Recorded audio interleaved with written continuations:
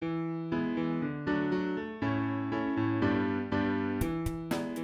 there, I'm Officer Miller. Oh, how about an air shake? It's a pleasure to meet you all. Today I got a pretty tough assignment, teaching this class about school safety. But I need you in the back, you in the blue, you and, okay, I need all of you to help out. What do you say? Are you up for it? Good, because even if you said no, I'd pretend you said yes.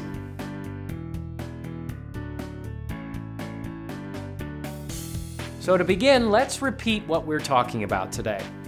School safety.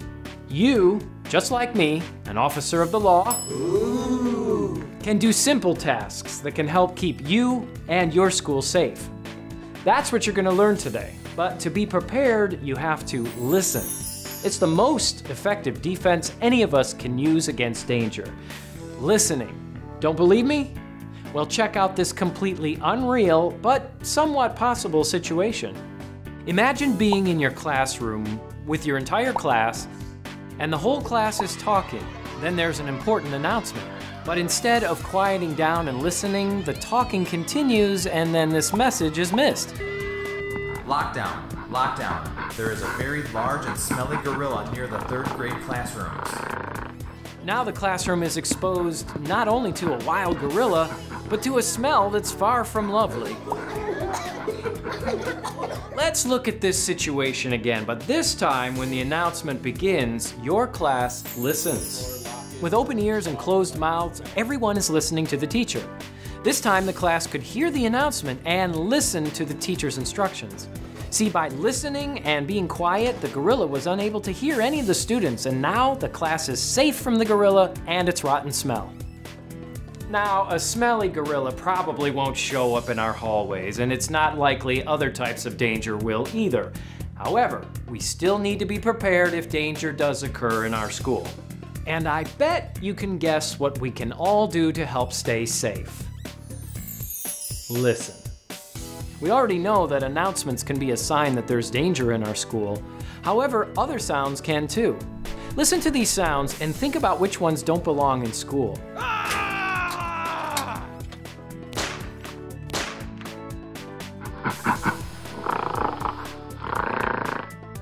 Did any of these noises sound like they belong? No. These sounds are clues for you to tune in and get somewhere safe, like the nearest classroom, and be ready to listen to your teacher.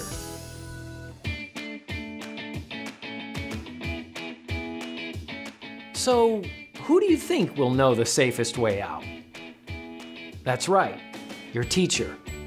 Let's take a look at how it's done. Kids, we need to leave the building quick. After leaving the school, your teacher will lead you to a safe area far from the building.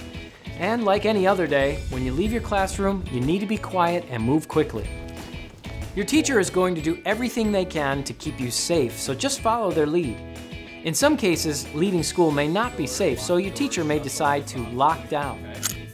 Say it with me, lockdown.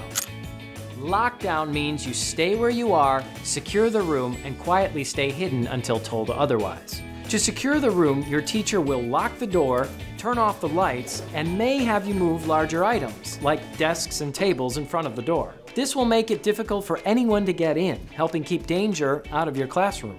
And it works pretty well. I've tested it myself. Anyway, it is unlikely that a dangerous person would enter your room, let alone the school. But a big question is, what happens if you can't leave the building or lock down and you have to face a dangerous person? This is really important to remember, so listen closely. Do whatever you can to get away from the danger. Throw things, kick, scream, run away, and get to the safest place you can. Go ahead and look around your classroom. Focus on close items that you can pick up. You can throw these items to distract a dangerous person while you try to get away. All of this sounds scary, and it's okay to feel a little scared. We're not robots. Although that would be interesting.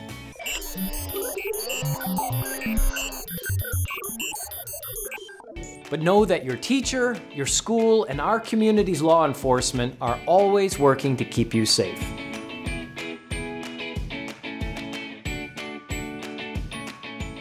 The best way to keep danger out of our schools is to, well, not let it in. So if you ever see anyone at the door of your school trying to get in, never open the door. Even if you know them or they look friendly, don't let them in. Instead, go ahead and tell a teacher or staff member and they'll make sure that person gets the help they need. Can I help you? That really just goes for anything that you see that feels like it doesn't belong. If you see something, say something.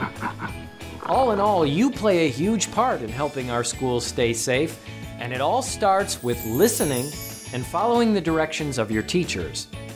So it's time for a little quiz. What are you going to do if your teacher tells your class to quietly line up so you can quickly leave the building? Listen. How about if your class decides to lock down and your teacher asks you to move chairs in front of the door? Listen. And what if they tell you to run? Listen. Our schools are safe, and you joining me for this training just made them even safer. I think that deserves a high five. Oh, I keep forgetting, I'm on a screen. Air five me. Well, I think my job here is done. Officer Miller, we need you to respond to a 1033. Be right there, Chief. I gotta go. Duty calls. Bye. Oh, and remember to listen and stay safe.